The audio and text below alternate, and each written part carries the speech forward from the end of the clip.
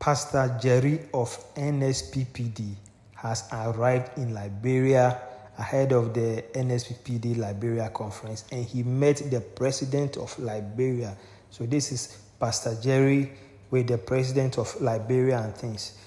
This video is also the massive crowd at the entrance of the sports stadium. Charlie, plenty people from everywhere. I don't know, say NSPPD, Charlie, it be popular for Liberia like that.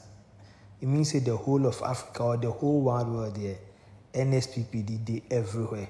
So these be people trooping into the stadium for the conference and things.